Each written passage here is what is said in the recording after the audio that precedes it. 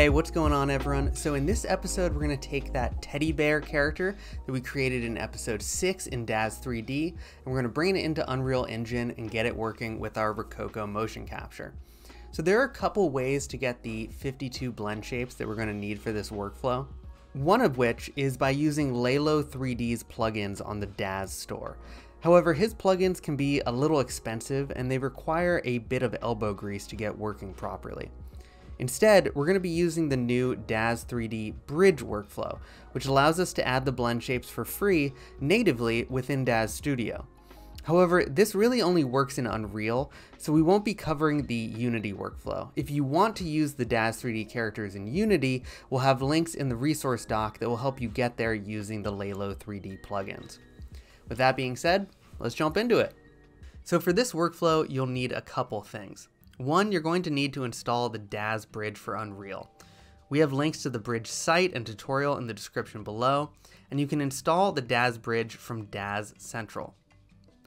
The other thing you'll need is our Unreal Rokoko assets folder, the download for which is in the description. Finally, you'll need to install the Rokoko Live plugin, which for Unreal 4.26 can be found in the marketplace. We also have plugins for 4.27 and 5, but for this workflow, 4.26 is the most stable, so that's what we'll be using. Let's go ahead and open up a new project. Once we have Unreal open, we can go ahead and add our Rokoko assets folder by dragging it into the content folder of our Unreal project.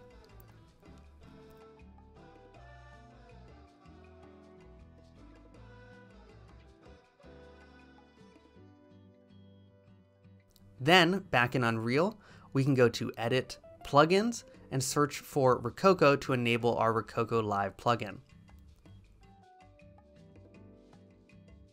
Then search for DAZ and enable our DAZ Bridge plugin.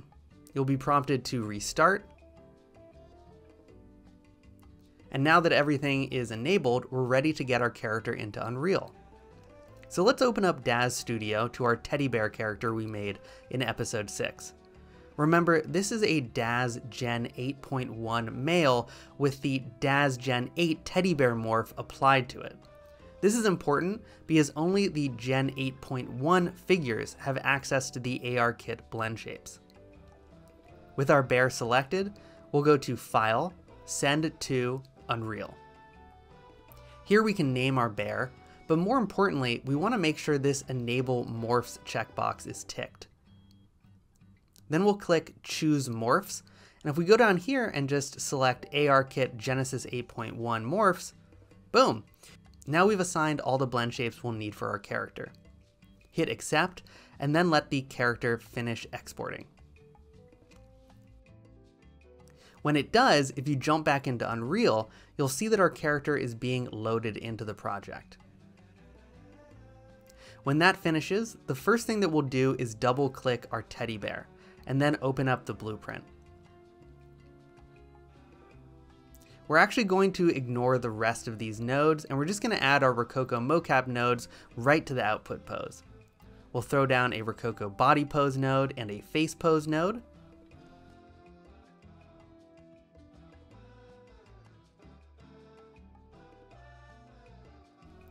We'll enter the actor profile name we're using in Rokoko Studio. In this case, it's Sam, and I'll point this out again when we jump into Rokoko Studio.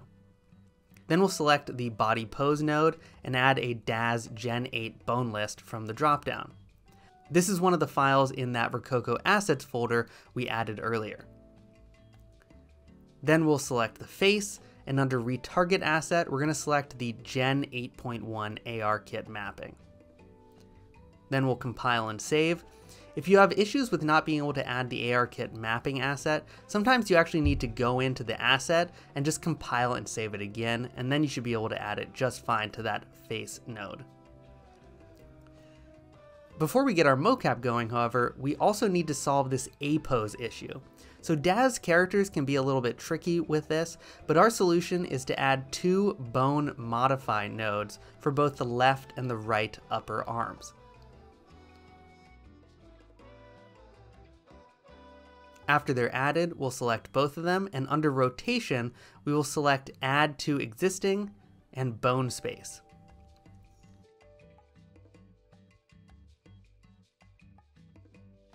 Then we'll enter the values of x equals -20, z equals -90 on the left arm, and x equals -50, y 20, z 45 for the right arm. Because this model is fairly non-humanoid, you might need to tweak these values for whatever character you're using if the arms look funky when you start streaming your mocap. We'll hit compile and save. And so now we want to add this blueprint into our scene. But where is it? Because it's not with our model. Well, it's actually not in the content folder. So we need to search the project for DAZ. And then under DAZ to Unreal content, you can see the actual bear blueprint. This is what we want to add to our scene. We'll add our bear and center it.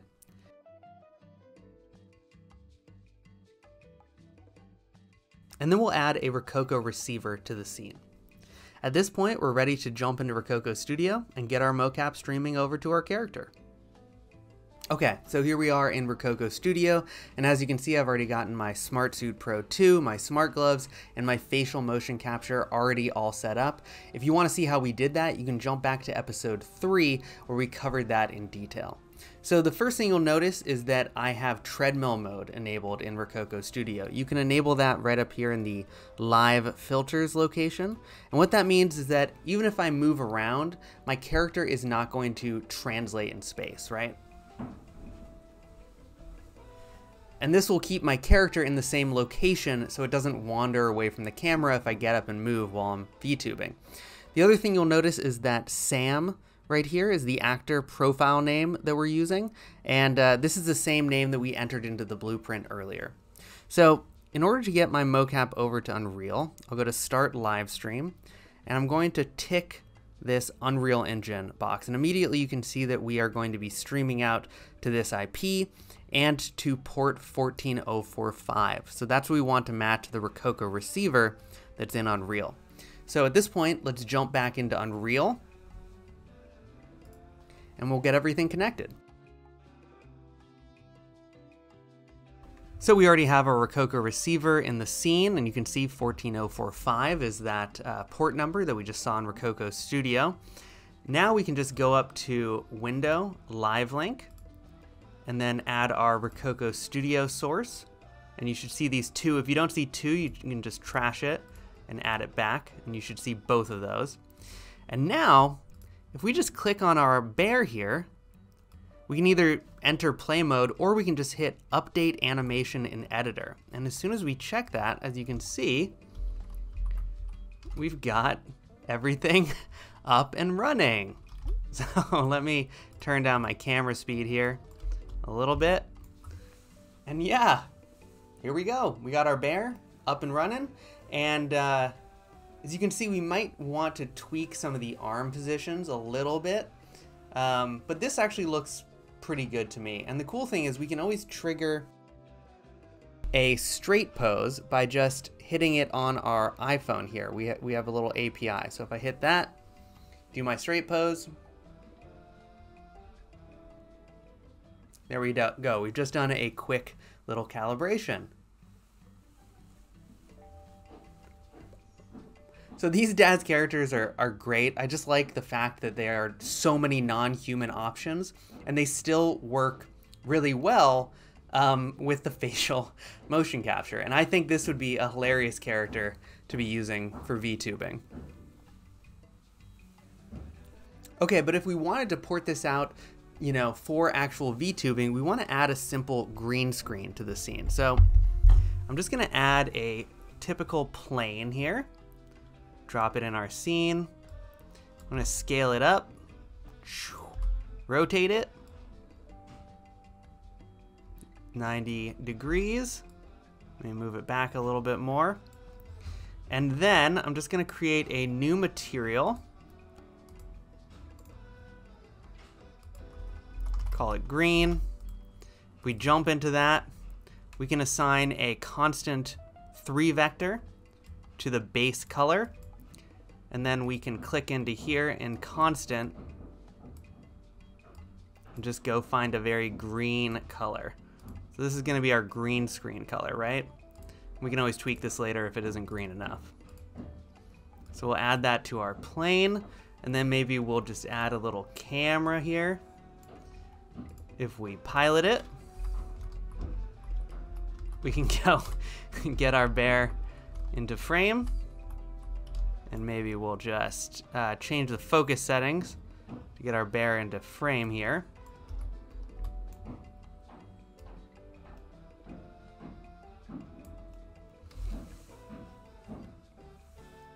And there we go. We're all set up, streaming our mocap out, and we're ready to send this out to OBS for streaming. So the other thing that we can do is if we click this little button up here, we can actually undock this viewport, and now we just have something that's a little bit more nimble that we can move around with.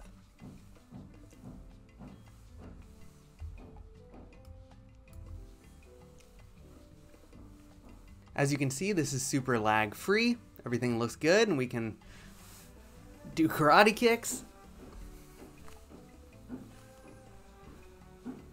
And again, we could always go back into the blueprint and tweak that arm position if it was, we wanted to make a few changes.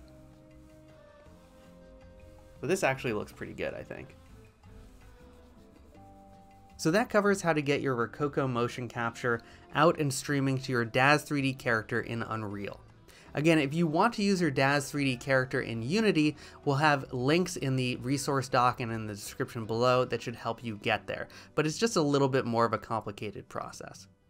In the next episode, we're going to be running through how to take our avatars and bring them into OBS, key out our green screens, and finally get them streaming out to your favorite streaming platform.